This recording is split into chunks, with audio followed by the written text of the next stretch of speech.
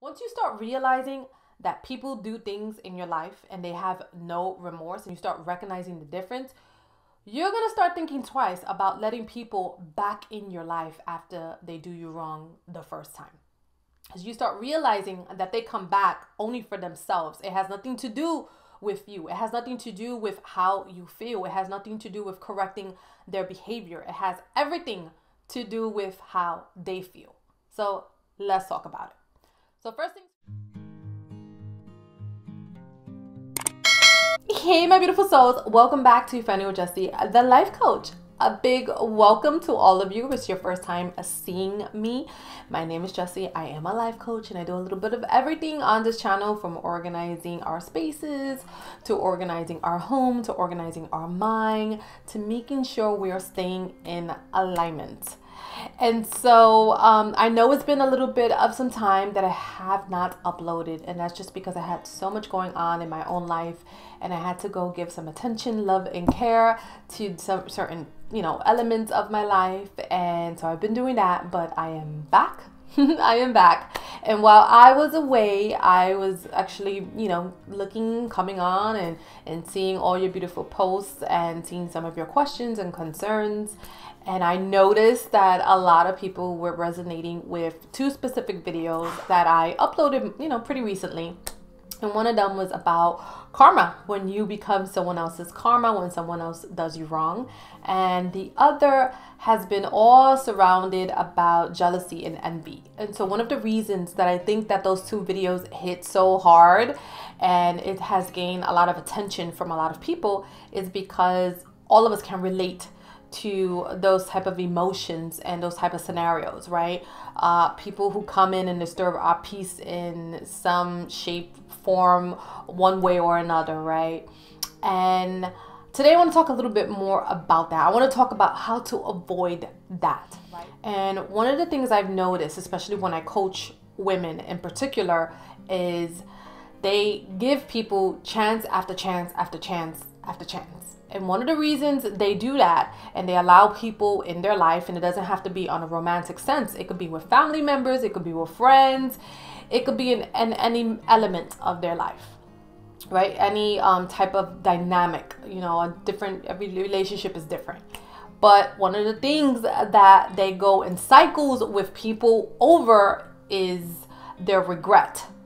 And they usually confuse other people's regret for remorse.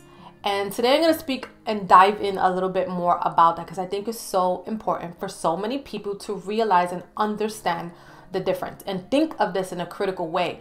The issue is that we don't stop and think of these things in a critical way. Majority of the time, especially if you're a good person, you think that everybody is going to do you the way you would do them, right? So if you're a good person, majority of the time, you won't even contemplate about doing people a certain way. And when I say doing people, meaning treating people a certain way. You wouldn't even dream of treating people a certain way. And so it's a hard concept to get around when you realize that people will do you wrong over and over and over and over, and they will feel literally no remorse for their actions. And majority of the time, we project our own feelings, our own emotions of how we think another person feels about the situation, or how we hopefully and wishfully think that someone will feel about the situation, right? And we think that people are remorseful, and what they are is regretful. And to be honest, if you don't sit down and think of these things in a critical way, they could look really similar. Regret and remorse is almost like, I like to think of it like sugar and salt. If you put sugar and salt next to each other and you don't tell the person what it is, or they don't get a taste of it, they will not know the difference, right? It's the same thing with regret and remorse. And so I'm going to break it down. What is the difference, so people are aware? Once you start realizing that people do things in your life and they have no remorse, and you start recognizing the difference, you're going to start thinking twice about letting people back in your life after they do you wrong the first time. So let's talk about it.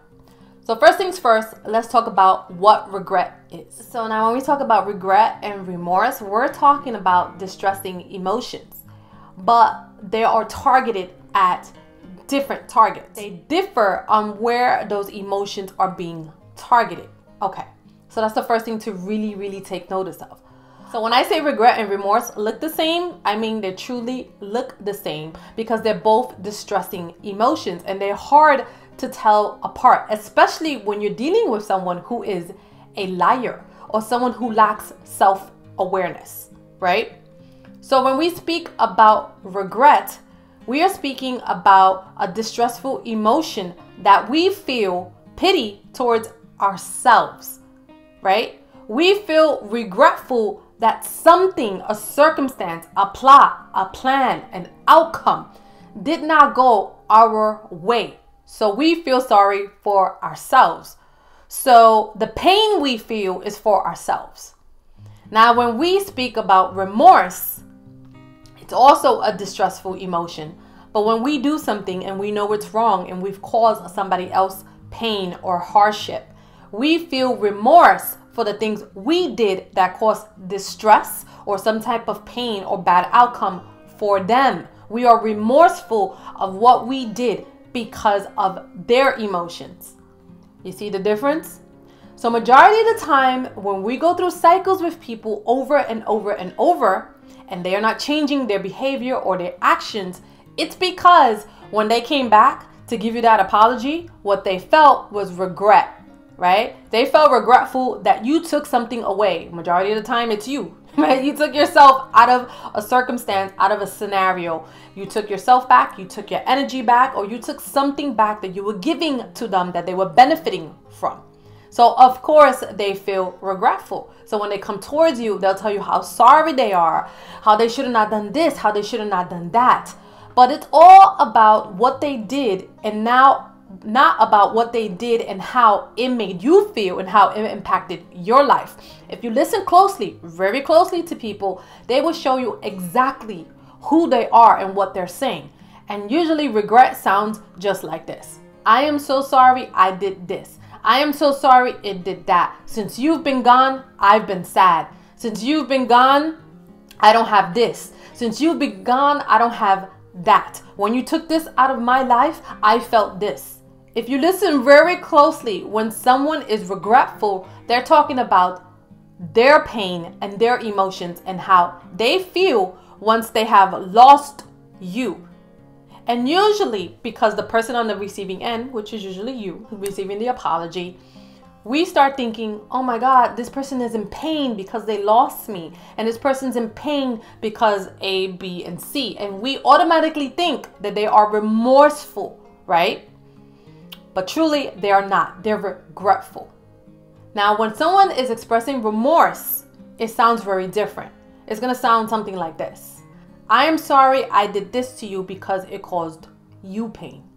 I am sorry I did this to you because I didn't realize the impact it was having on you. And now that I'm looking at it from a different lens, I realize all that it has cost you. I realize I did this, A, B, C, D. They take accountability for the fact that they have caused you pain. They take accountability for the fact that they have caused some type of mental or psychological anguish or physical pain within your life. They're acknowledging that they created a loss of some kind, right? A loss of an opportunity for you, not a loss of an opportunity for them. And so people get this really confused. And what winds up happening is when you let people in to apologize, they express regret. Majority of the time, it's not remorse, right? If it was remorse, their actions will change. And so now I'm going to go a little bit into how does remorse look like. But when someone is truly remorseful, the first thing I said you're going to look out for is number one, they are going to express how what they have did, whatever actions they took has caused some type of loss, some type of pain, some type of consequence that affected you, not them. So that's something to really look out for. Number two, the apologies that they give you is going to be heartfelt. You're going to notice when a person is regretful, they like to skate over what they did. Or they'll give you blank statements of apologies like, I'm sorry. You're sorry for what? They didn't even explain what they did. Majority of the time when you ask someone, what are they sorry for after they given you a blank statement? They can't produce a heartfelt, sincere apology. And you want to know why? It's because they never sat down to truly reflect and become self-aware of what they have done and how it has impacted you and the damage it has caused you. They don't really understand on a deep, profound level. And you'll notice that by people who try to skate over apologies or try to rush you in your healing process, right? Like they'll say things like, "I already said sorry. What else do you want from me?"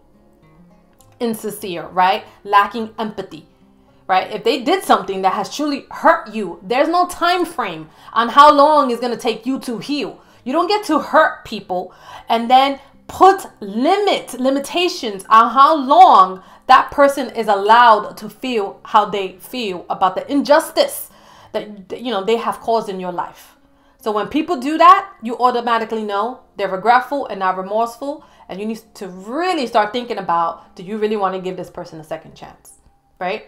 So that's what you're going to notice about their apologies. They like to skate over it. They like to just, rush through it.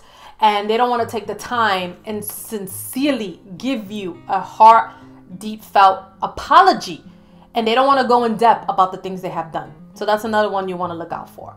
If they're not going in depth into what they did, that means they truly don't understand what they did. Or if you have a conversation about what they did and it automatically turns into an argument, it's going back and forth, it becomes a power struggle, that's because that person hasn't truly taken accountability for what they did. Another sign to look out for when you're going back and forth with people who have done you wrong in some type of form, way, fashion, whatever it may be, is after they given you the "I am sorry" or "I am sorry that you feel that way," which is not an apology. And I covered this on one of my old videos on, what does a sincere apology look like? Like, what does it really look like? How does it sound? So I'm not going to go too much in depth into those steps. If you're curious about that, go check out that video. So one thing you'll notice in people who are not sincere with their remorse and it's just regret is after you start kind of digging into their apology and trying to figure out what they're sorry for because they don't truly know, you'll notice that as they're trying to explain why they are sorry, that they'll start finger pointing and blaming you. So once again, accountability means you take full accountability for what you have done. If you have hurt someone and harmed someone or caused someone a loss or a lack or some type of negative consequence, you do not get to point fingers of why you did it. And majority of the time, these people like to justify their actions and their words. Well, I'm just trying to explain to you why I behave this way. No. If they're doing that, that means they're still not understanding and not taking full accountability and not understanding what and how they have come up to this point of causing this harm to you, right? Because when you take accountability and you truly understand why you do the things you do, you have to understand that your actions stem from your behavior, not from anybody else's. It doesn't justify or explain, I did this because you did that. No, that's not how it works. You don't get to apologize and then blame me for the reason why you did it in your apology. Does that sound like an apology? It does not. So you want to make sure that you're looking out for these signs when someone comes to you and starts telling you that they feel all this remorse. You want to make sure when you are dealing with someone who is trying to come back into your life and trying to tell you how sorry they are, you want to make sure that you're paying a lot of attention to the fact that if their regret is leading them to remorse, or is their regret just regretful because they have been restricted to your energy and your resources and something that you are providing that they don't have right now. So now they're regretful for that. So the reason why people wind up in cycles back and forth with people over and over and over, once again, is because they are regretful. They are regretful. They only worried about their emotions. They're feeling self-pity for themselves because you restricted or you took something away from them. That they feel like, oh no, I need to get it back. So let me go and give this apology so I can go back into the cycle with this person. But once again, if that regret is not leading to remorse, is not leading to self-awareness, and accountability and changing of the behavior. How regretful are you?